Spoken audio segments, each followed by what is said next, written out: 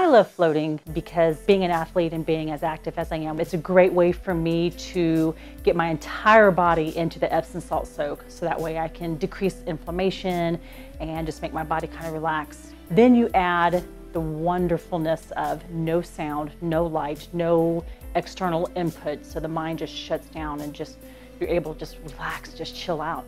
For me, it's kind of like being back in the womb because I can hear my heartbeat and I'm hearing my breath.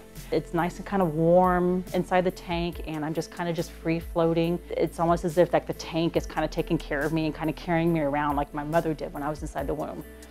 Sounds crazy, but it's what works for me.